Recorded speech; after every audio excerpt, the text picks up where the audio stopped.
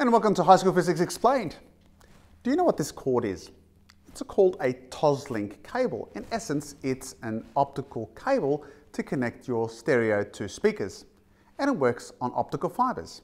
So if I fire a laser down the end center of my optical cable, I'm going to get, as you can see, light coming out, despite that the cord is really bendy. The reason why this works is because of a concept called total internal reflection. And this is what this video is all about. And the first thing I'm going to do, I'm going to give you two demonstrations of total internal reflection taking place. And then I'm going to spend a little time explaining why it occurs. So in my first demonstration, I'm going to use this fish tank of water to demonstrate total internal reflection. So what I have here, of course, is my laser pointer, and I'm going to fire it off at a fairly sharp angle at the edge of the glass. So in this first demonstration, I have a fish tank here filled with water, and I'm going to fire a laser beam through it. And what we're going to see is we're going to see light refracting, but then as it tries to refract out of the water, it reflects. Now, to help us see the laser beam needs to reflect off something. What I've done is I've added a few drops of milk, just a few, and that means the tiny little oil droplets that milk basically is made up of are suspended in the liquid, and it's going to allow us to see the laser beam as they reflect off those tiny droplets. When I fire that up like so, I'm going to get the light to refract into the water, and then it will refract out. However, at a certain angle, I'm going to find that none of my light reflects out at all. In fact, if you can see clearly what it does, it reflects back into the water. And in fact, if I can get the angle right, I have it reflecting twice, once at the surface of the water and once at the bottom of the water. In essence, it is doing reflection, not refraction. In my second example, I have my laser pointer here, and I'm going to fire it into this perspex rod that has been bent. As I fire the light into the perspex, I'm going to find that the light comes out the other end. And we'll turn the light off so that you can see it more clearly. The light is traveling straight, changing direction, and coming out the other end. So what's going on? And we'll start just by quickly looking at this animation from FET, and you may be familiar with this animation if you've seen my previous video on refraction. So of course what we have here is my laser, and when my laser fires light and strikes a medium with a different refractive index, of course it bends towards the normal. Now we have a little bit of reflection from the surface, so the amount of energy reflecting off plus the amount of energy transmitting through the material must equal the total energy going in. Now let's have a look at it when we flip this situation. So in other words, what we're going to do is we're going to go not from air to water, but vice versa. We're going to go from water to air, and you can see again that we have light refract. This time, of course, it's bending away from the normal, and there is some reflection at the boundary, and there is some refraction going out. In other words, it's transmitting through the air.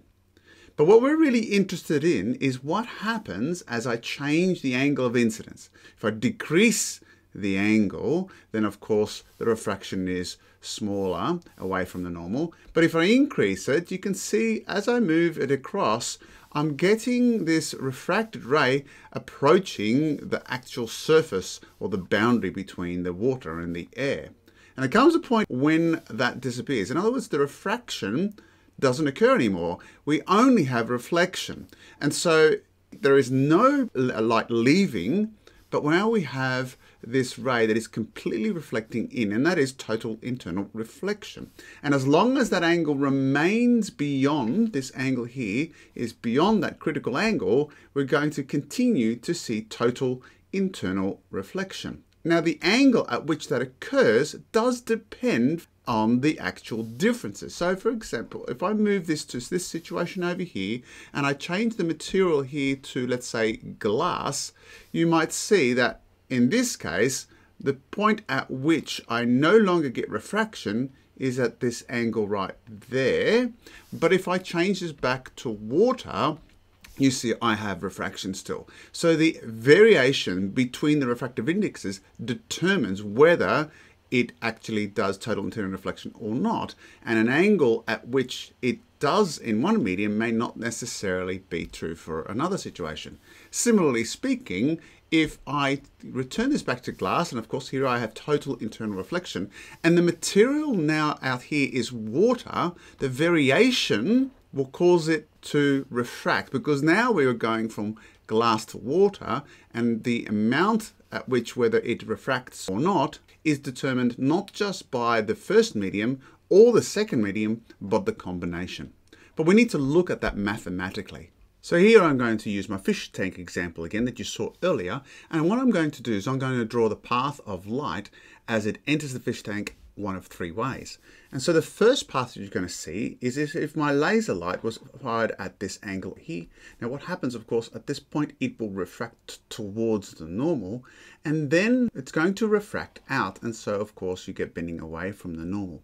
However, if we take it to the other extreme, we have the light entering now at this angle, so, and of course it will refract towards the normal, like so, but now what we get is total internal reflection.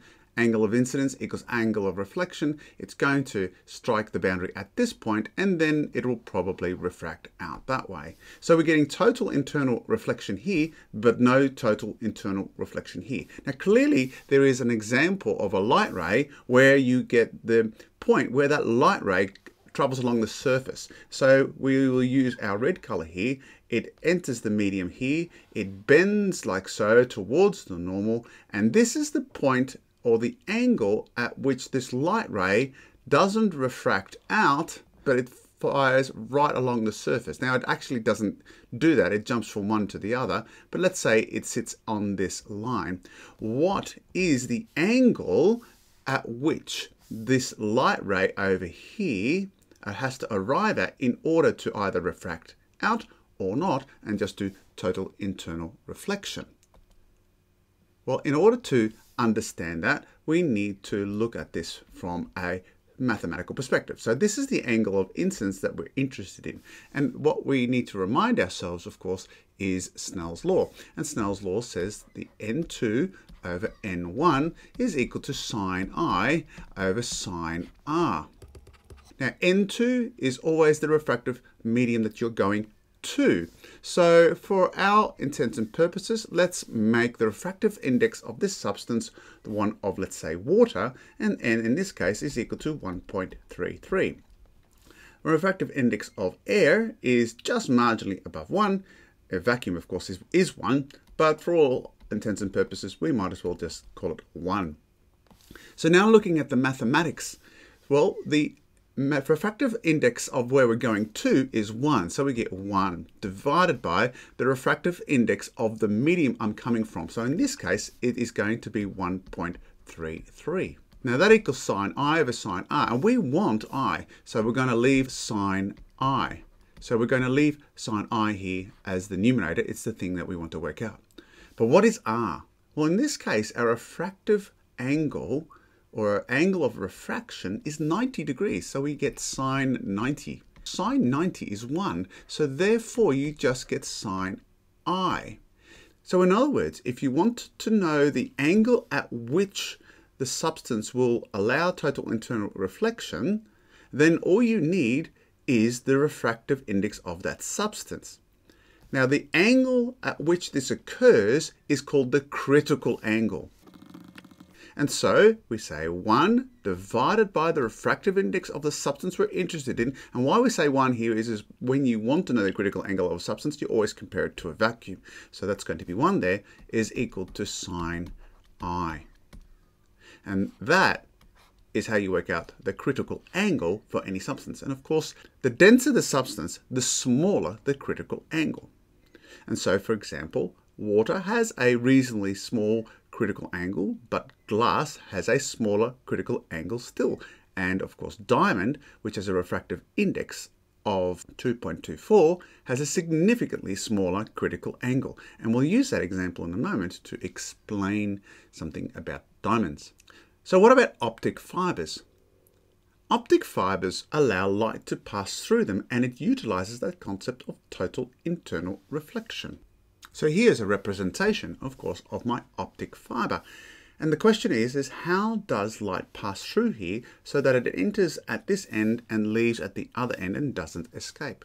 Well, it's using total internal reflection. So I'm going to have my light ray, of course, entering, let's say, the medium at a slight angle, like so. And of course, what happens here, it bends slightly towards the normal. So it doesn't go straight, it goes slightly towards the normal. Let's say we fire it at this angle. And so it travels in a straight line. Now at this junction, it would refract out, but if the refractive index is high enough, what's going to happen, it's going to arrive at an angle greater than the critical angle. So it's going to reflect back in, then it's going to, let's say, in our case, strike, let's say, at this junction over here. And then at this junction, this angle again is greater than the critical angle. And so it's going to reflect back. And then again, it will reflect back. And it'll keep doing this as long as the angle is greater than the critical angle. And then when it gets to this junction, it does arrive at an angle that is less than the critical angle. In this case, it's going to bend away from normal. So it won't do in that direction, it'll bend slightly this way and it'll go in that direction. And that's why the light, for example, here, why it comes out.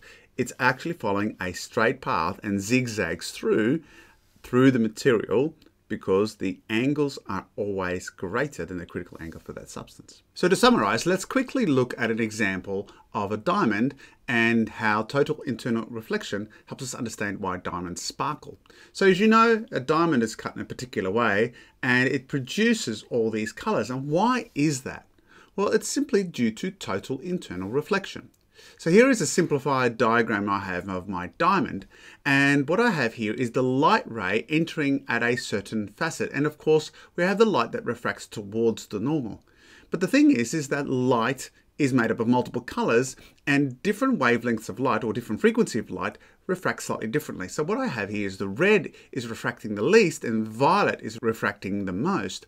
As you can see, the path of the red causes it to totally internally reflect at this facet here, again at this facet over here, then it comes out over here.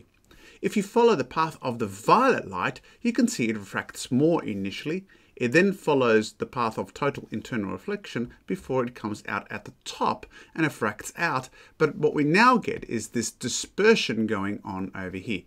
If red's on one end and violet's on the other, and so you're going to get a rainbow effect, and that is reason why the diamonds sparkle. Now, if we then examine, let's say, what is the refractive index of diamond, and we can just quickly do the mathematics, the refractive index of diamond is equal to 2.4. 1 over 2.4 is equal to sine I. And when I rearrange that, I get a critical angle of 24.6 degrees.